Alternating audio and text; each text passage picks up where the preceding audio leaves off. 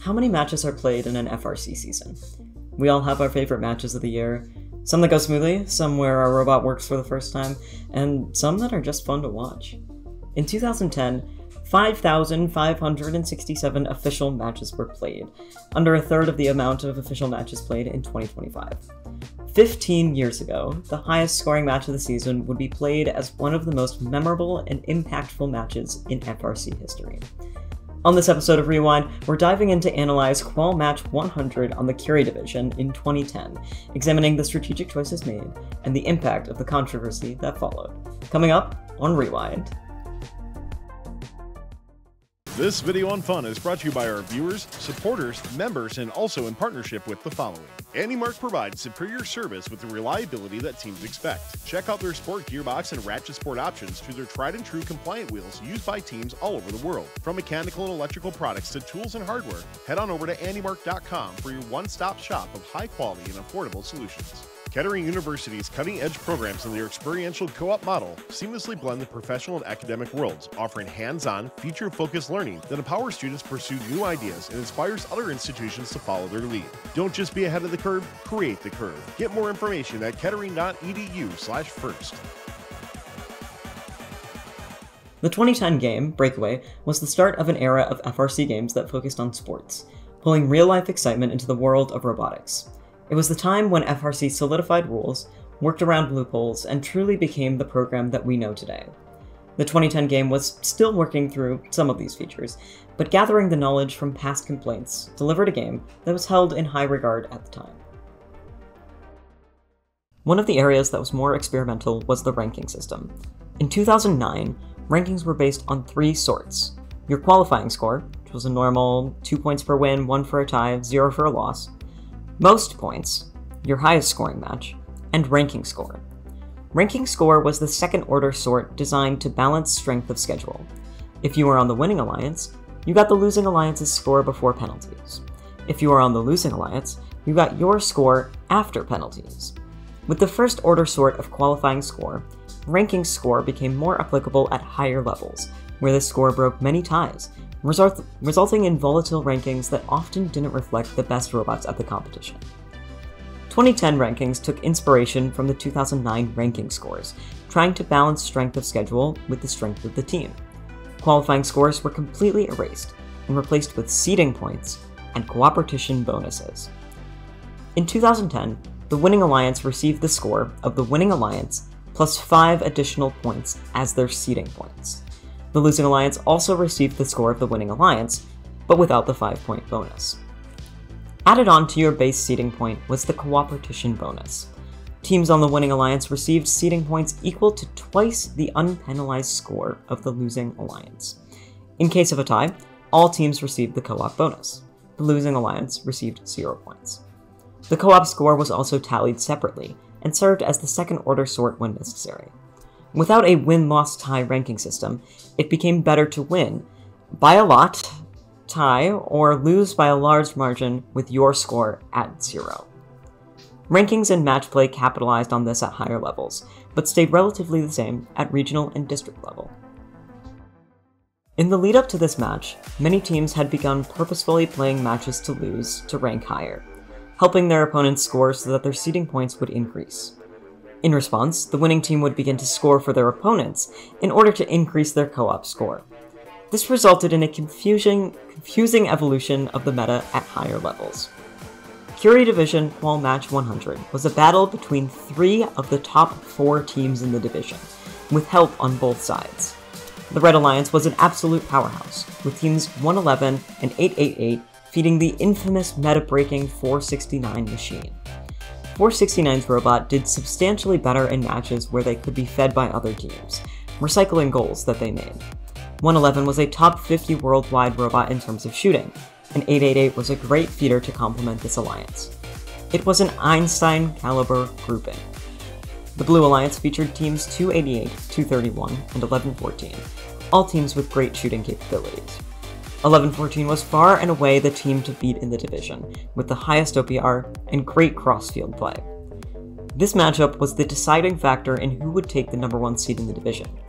It was also one of the most high-powered qualification matches scheduled in the entire championship event, And to quote the Chief Delphi thread after, the dome tilted a little northwest during that match.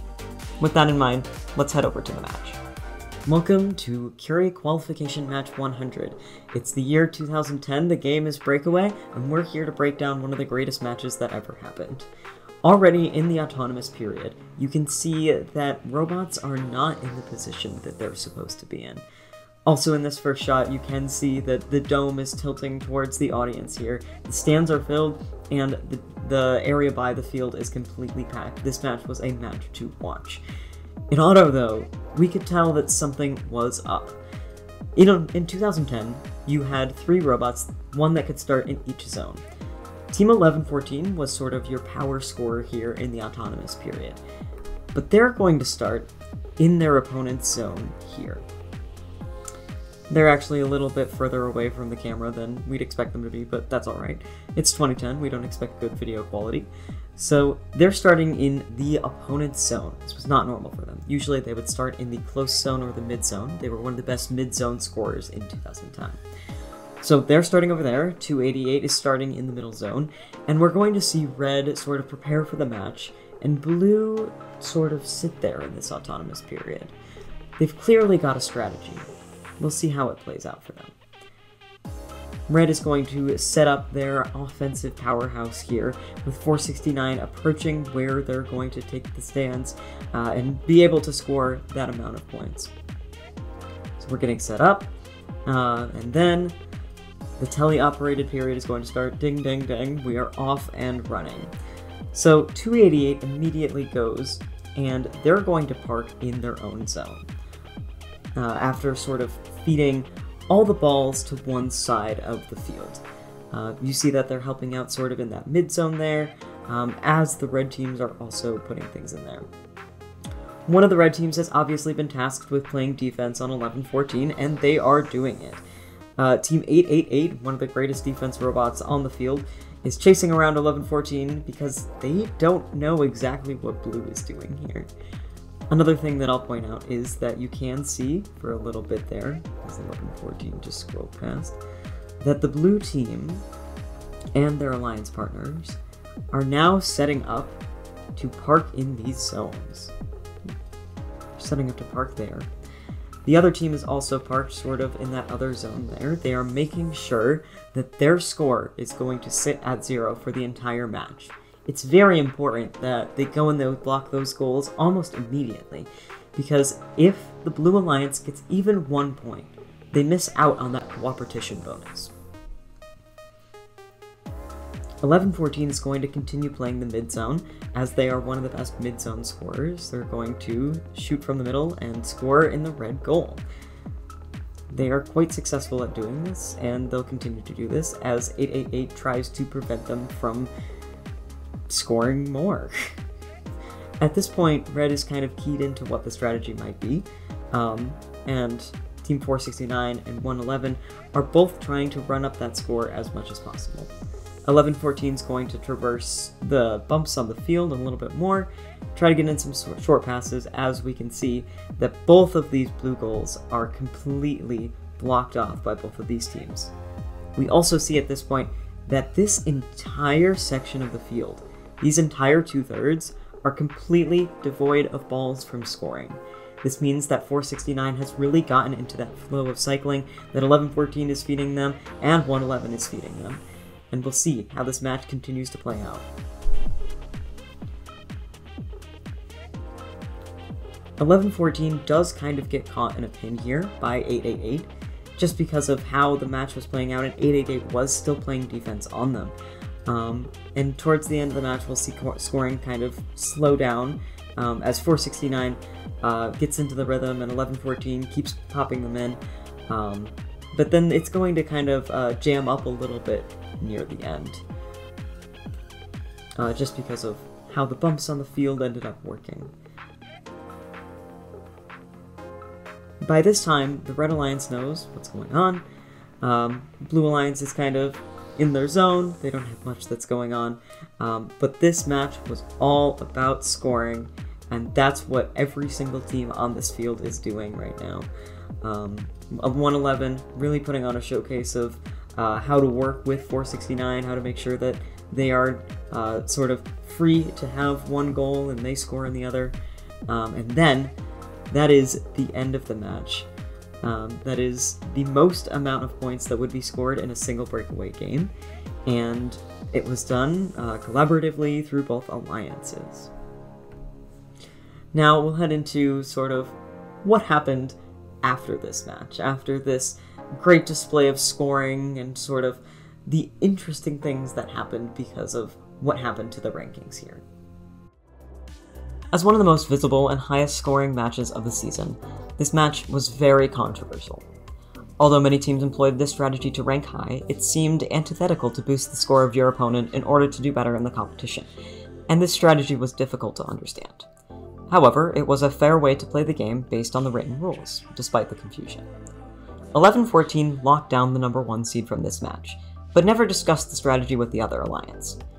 The game was not exactly designed to play this way. Woody Flowers is quoted saying 6v0 was not an intended outcome from this game design, but many teams found that this was a consistent way to benefit from matches where they knew they were going to lose, in a ranking system that did not reward just the win, loss, or tie. Looking at the data for this matchup of Titans, there were 4 expected outcomes of this match. The first, a tie. This would be very difficult to control and difficult to guarantee with both teams playing for the win. The second outcome, a close, high-scoring match would be bad for the losing team, missing out on the 5-point bonus and any co-op points. With many teams with high-ranking scores on the field, this would be devastating to the losing alliance. The third option, a close, low-scoring match would be bad for both the winner and loser's rank, no matter where they were in the rankings. And the fourth option, finally, the outcome that all teams on blue agreed on would be best for both alliances, a huge loss. If one side scored in congruence with the average seeding points in the top 8, which was around 25 to 30 points at the time, and the other scored 0, both teams could obtain enough seeding points to stay in the top 8, with no one benefiting from the co-op score. The winning alliance would still come away with the +5 bonus. The strategic thinking here was the difference between seeding both 111 and 1114 in the top 8, and seeing only one of them there. Next season, in 2011, and for much of the off-season in 2010, FRC returned to the win-loss tie system. Ranking score would continue to be prevalent in rankings, but much like 2009, it would be a second-order sort versus the primary sort. It wouldn't be until 2012 that FRC departed from this method of ranking, and instead introduced a task on the field that affected rankings, with the co-op bridge. In addition, in the 2011 game manual, rules for blockading or colluding to shut down a portion of the game by using 2 or more robots became specifically called out as illegal.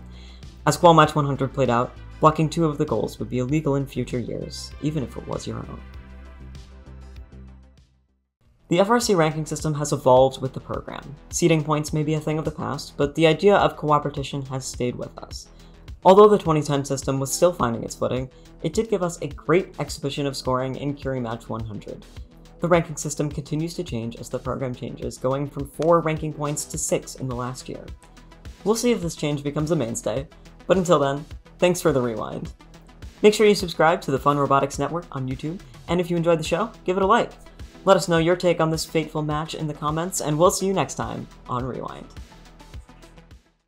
Thanks for watching. Don't forget to like, subscribe, and click the bell to stay up to date on future fun videos. Kettering University's cutting-edge programs and their experiential co-op model seamlessly blend the professional and academic worlds, offering hands-on, feature-focused learning that empowers students to pursue new ideas and inspires other institutions to follow their lead. Don't just be ahead of the curve, create the curve. Get more information at kettering.edu/first.